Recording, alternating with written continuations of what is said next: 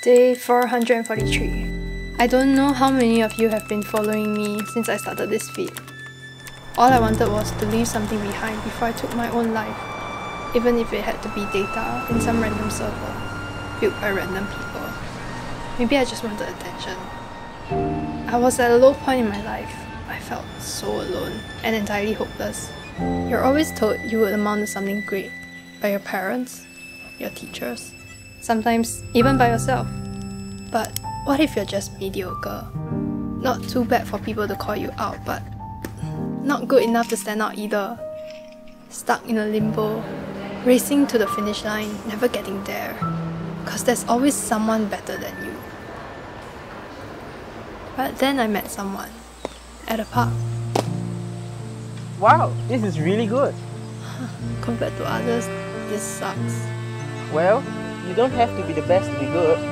I find it's really nice. That was the first time someone said it was okay to just be okay. Why run a race that you never win when you can just enjoy the run for what it is? I'm not sure if we had a spark, a moment where it all made sense, but boy was he persistent. And I could never say no to him. He was endearing, and I loved it about him.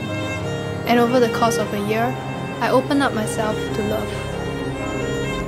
To embrace this world with our combined mediocrity, not giving a damn about the finish line.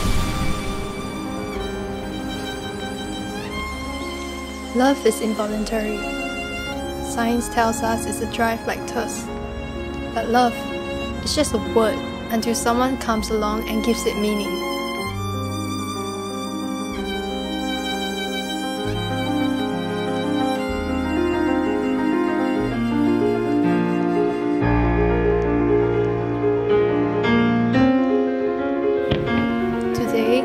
I was faced with probably the biggest decision in my life.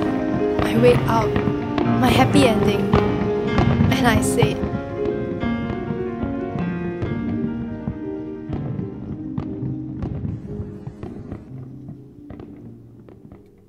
yes. I guess this feed is no longer needed as my avenue for brooding over my depression. So this will be my final post. Thanks everyone for sticking around. You truly mean the world to me. But it looks like this is goodbye.